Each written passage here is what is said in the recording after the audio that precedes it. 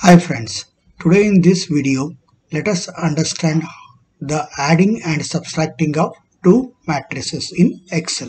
So this is a matrix A, this one is matrix B.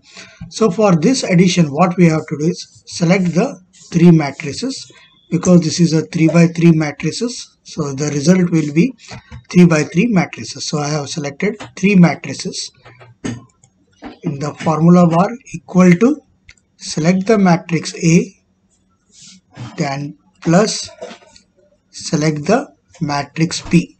Now select Control Shift and Enter. So we will get the addition here. So this is the addition matrix. Now similarly do for the subtraction. Select the 3 by 3 matrix.